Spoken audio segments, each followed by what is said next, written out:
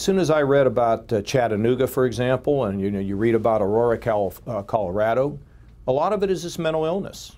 I mean, these are people who have gone untreated, who have somehow fallen through the cracks. I mean, I looked at horror and read the stories of Craig Deeds being stabbed by his son because he couldn't get him into an emergency bed in a hospital. After that happened, I told our folks in Ohio, we're going to have emergency beds. We are going to treat the mentally ill. So a big part of this problem is very unstable people.